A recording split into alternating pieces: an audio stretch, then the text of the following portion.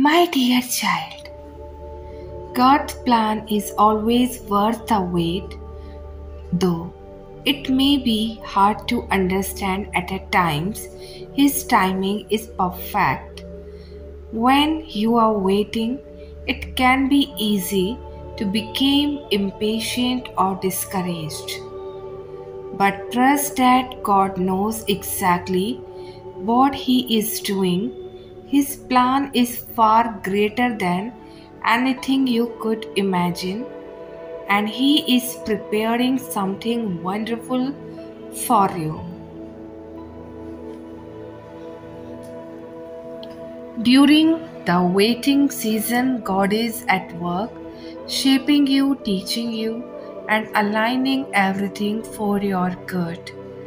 Trust that the waiting is not wasted. God is using it to bring about His best for your life. Keep your faith strong, knowing that His plan is unfolding in ways you cannot yet see. But those who wait on the Lord shall renew their strength. They shall mount up with wings like eagles. Trust in God's perfect timing and remember that His plan is always worth the wait. So, dear child, know that sometimes it is easy to focus on what we wish had happened or what we lost, but it's equally important to thank God for what did not happen. Not every closed door or missed opportunity is a setback. Often they are divine protection or redirection towards something better. God's wisdom surpasses our understanding, and His plan for us are always for our good. By recognizing and thanking Him for the potential challenges He spared us from, we can find peace and gratitude in His providence. This perspective helps us trust in His perfect timing and guidance, and we know that in all things God works for the good of those who love Him, who have been called according to His purpose. Trust that every aspect of your journey, including what did not happen,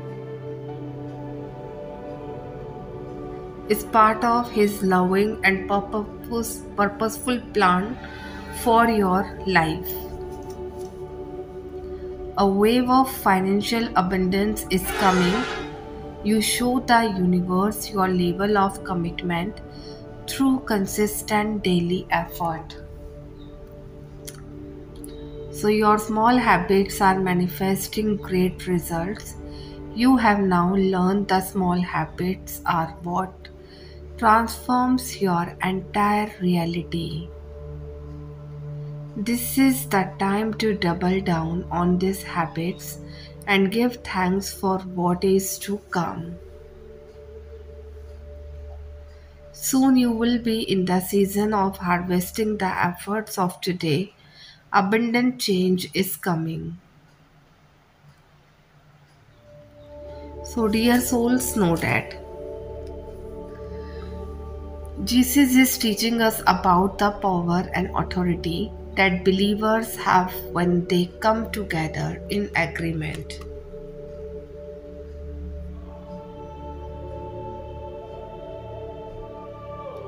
When He speaks of binding and loosing, He is referring to the authority given to us to make decisions, take actions, and pray in ways that have lasting spiritual impact.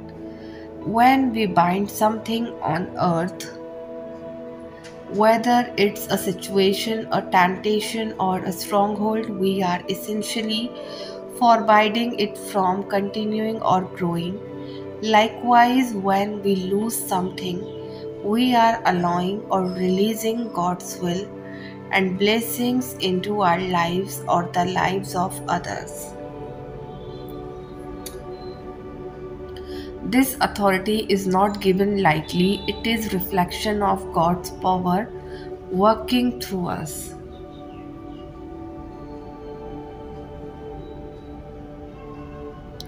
This scripture encourages us to be mindful of our words, our prayers, and our unity with other believers.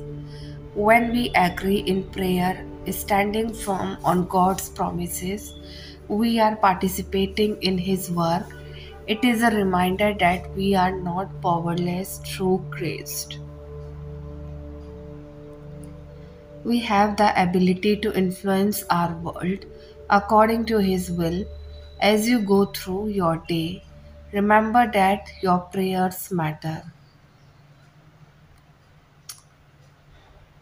So, what you bind and loose in prayer, God honor. Approach Him with confidence, knowing that He hears you and that your prayers can bring about real change.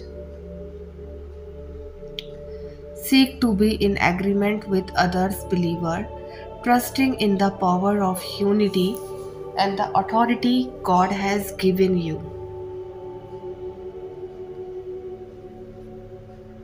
So, dear God, when it comes to my future, I can't help but overthink about how things will go for me.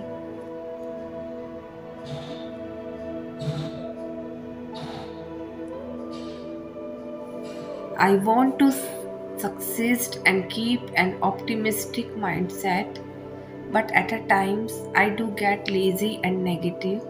When things I do don't show instant results, I get discouraged today.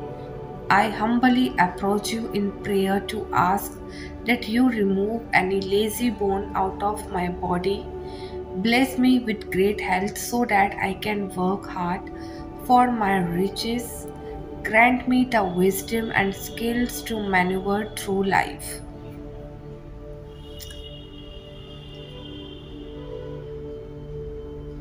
And never give up on myself the same way that you never give up on me.